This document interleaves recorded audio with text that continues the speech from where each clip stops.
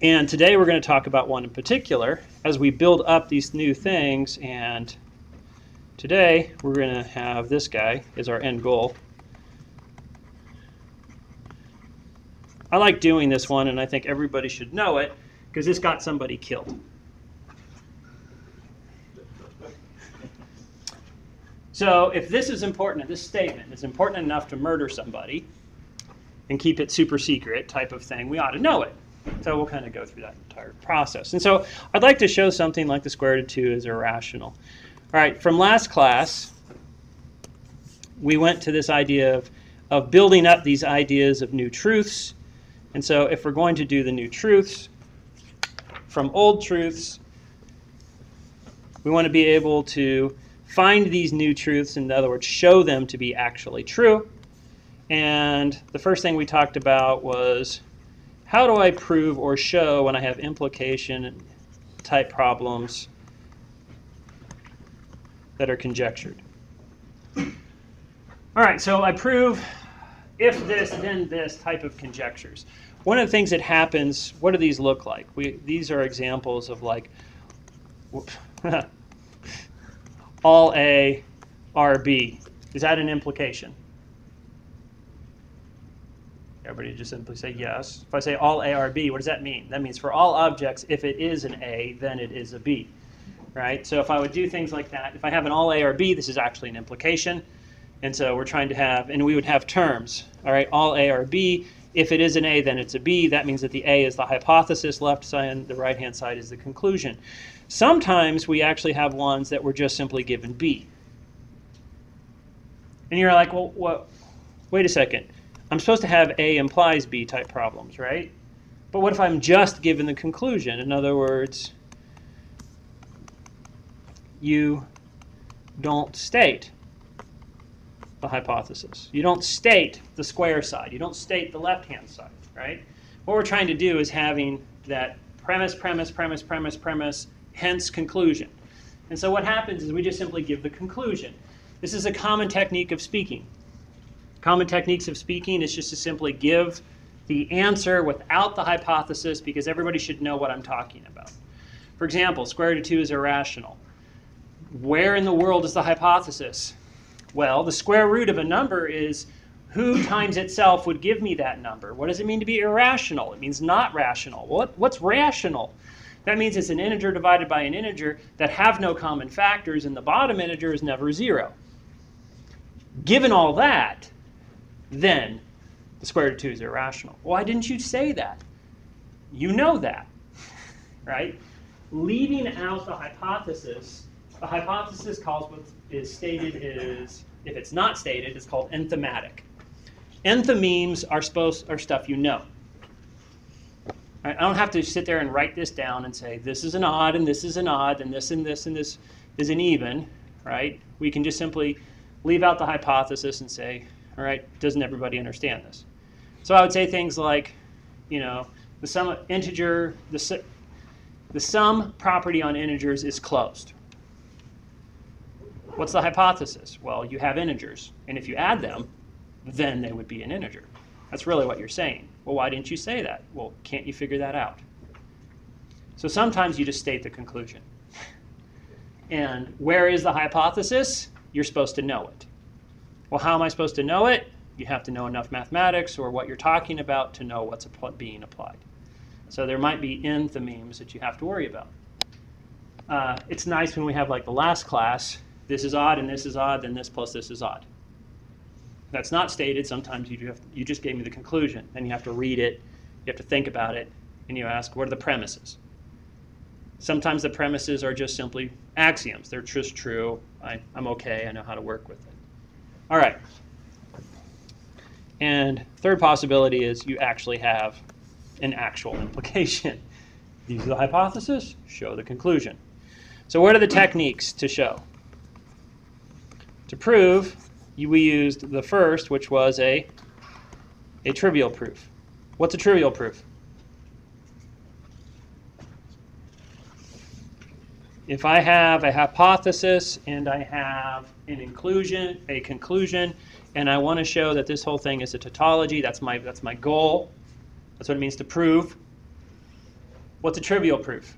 You prove that square is false, but triangle's always going to be true. The triangle's always true, right? Ignoring the hypothesis, the conclusion you're talking about is true. And it's usually trivially true, so that's why it's called a trivial proof. It's like, oh, that's easy to show true. Right? What is a vacuous proof? That whatever the hypothesis is, you said this hypothesis implies the conclusion. The conclusion is meaningless because the hypothesis is false. So you gave me some false, it's like this. You gave a false premise. If you gave a false premise, it's true vacuously. There's nothing for me to do. After that, we talked about a direct proof. What's a direct proof? This actually has some stuff for you to do. What do you do? You assume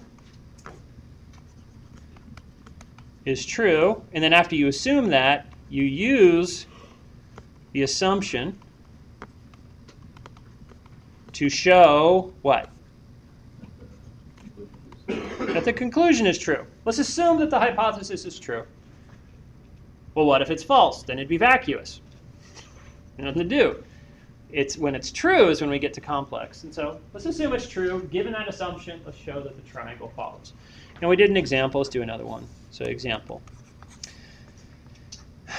Statement. The square of an even number is even.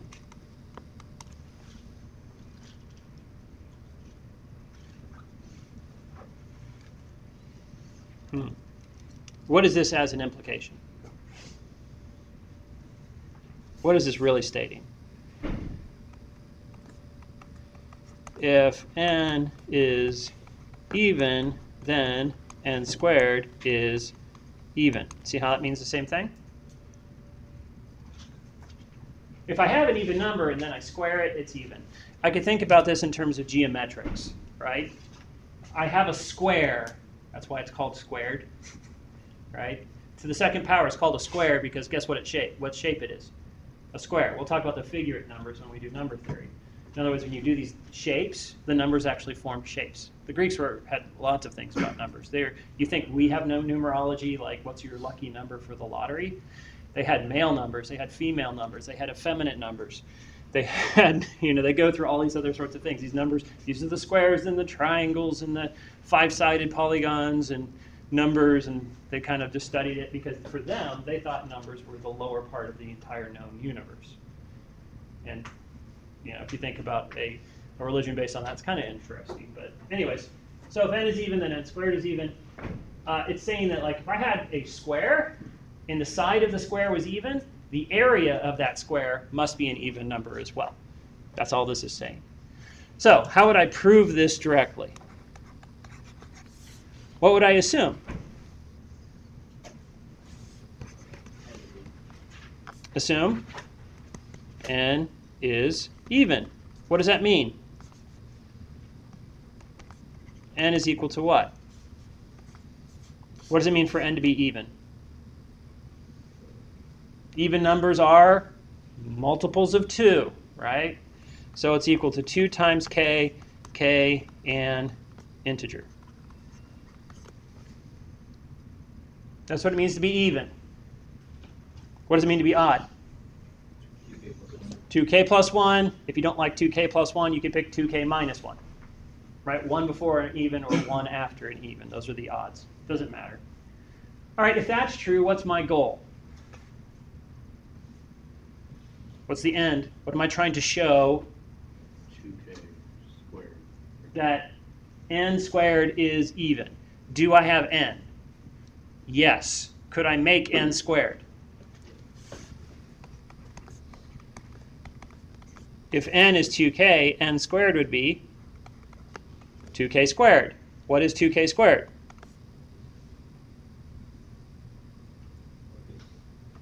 4k squared. Okay, again, what am I trying to show? I'm trying to show what? N squared is even. What's an even? 2 times an int. Do I have 2 times an int? What do I actually have? Twice. Is that an integer? k is an int. K times k must be an int. 2 is an int. So 2 times k must be an int. So this is twice an integer. I'll just write it that way. That's twice an integer. So n squared is even. I did what I was supposed to do. Assume n is even. I showed n squared is even. Again, I used my assumption to make this happen.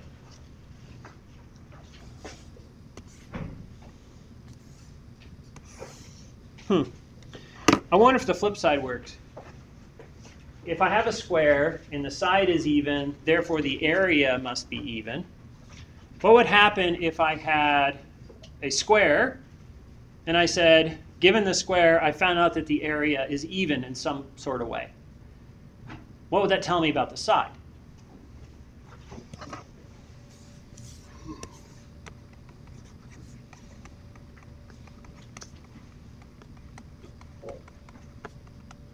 What would your guess be? Seems like it would be, because I know evens times evens is even, so that's the only way I could get it, right? Because what's odd times odd? It's odd. And since there's only even and odd, so well, what about what's odd times even? Well, then it wouldn't be a square, right? Odd times even is even, but odd times even is not a square, because that's two completely different numbers. And there isn't a number that's both odd and even at the same time. And so I would guess that the side is even. But how do I prove that? Don't write anything down yet, because we're going to come to a screeching halt. All right, so I'm going to assume what? What does that mean?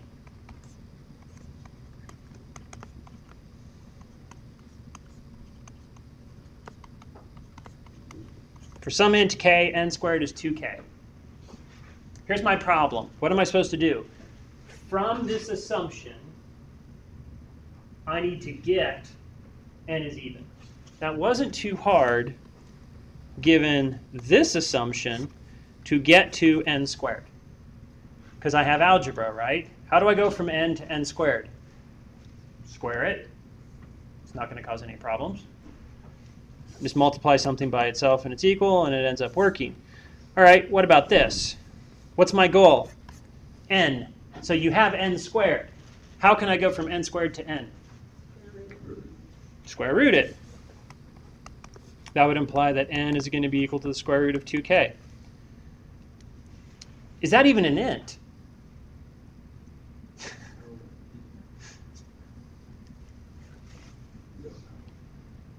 I don't know.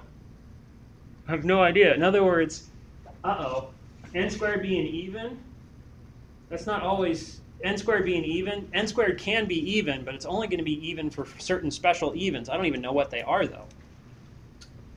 Right? Like no square has an area of integers, no square with integer size is going to have an area of 6. How did you know that? I might try to work it out, right? And try to show it, physically. But there's something more complicated on. When I say n squared is equal to 2k, that's true. But this is far more complicated. And if I take the square root of both sides, yeah, there's no 2 here. I don't know what to do. So we're kind of stuck. And it's like, how can I show n equals twice an int?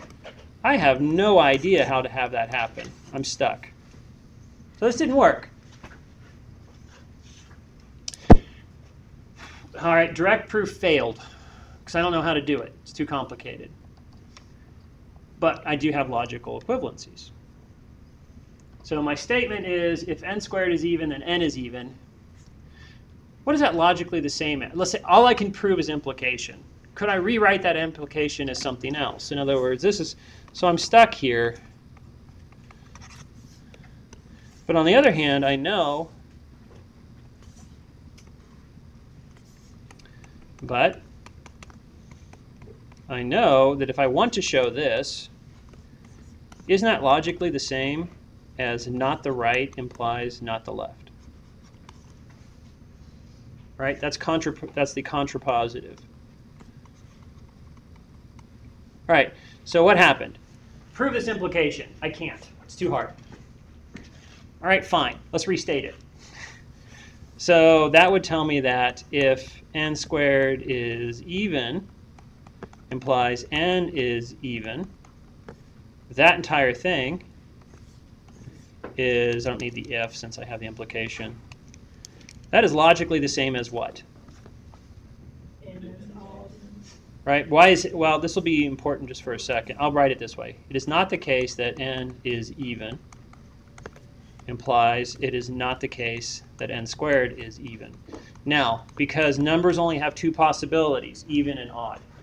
What if the question was that, let's say n is blah blah, had three possibilities. Let's call it, let's say numbers are either blah, blah, they're either blah 1, blah 2, or blah 3. And I said, it's supposed to be blah 1. And you would flip it. No, it's not blah 1. Well, that would mean that you didn't have one case, you would have two cases. So you would say n is either blah 2 or blah 3. But for us, there's only two possibilities. It's not true that it's even. They're either even or odd. So I don't have the other single option. That'll be important because we will have that. We'll have things like, it's supposed to be this. Well, the other option, there's 5 other possibilities. Start testing. Test all other 5. Anyways, this is logically the same as n is odd, implies n squared is odd. Are those logically the same? Absolutely. If I can prove the bottom, have I proved the top? Everybody say yes. Yes. If the bottom is true, the top is true. All right, so let's prove that. Proof. What am I going to assume? N is odd. What does that mean? N is 2k minus 1. You want to do a minus 1? Sure. Doesn't matter. So 2k minus 1, k, and int. Is everybody okay with me having that entire statement? All right, now, boy, isn't that nicer? If n is odd, then n squared is odd. Is it easy to go from n to n squared? Yes. So that implies that n squared is 2k minus 1 squared. But that says n squared is equal to what? Square that. 4k squared.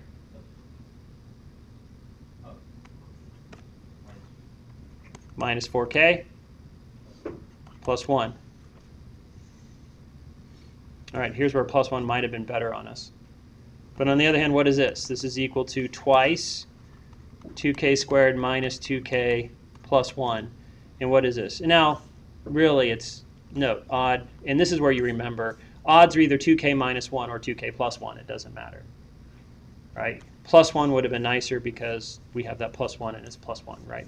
But is everybody okay with this? So n squared is equal twice and int plus 1, which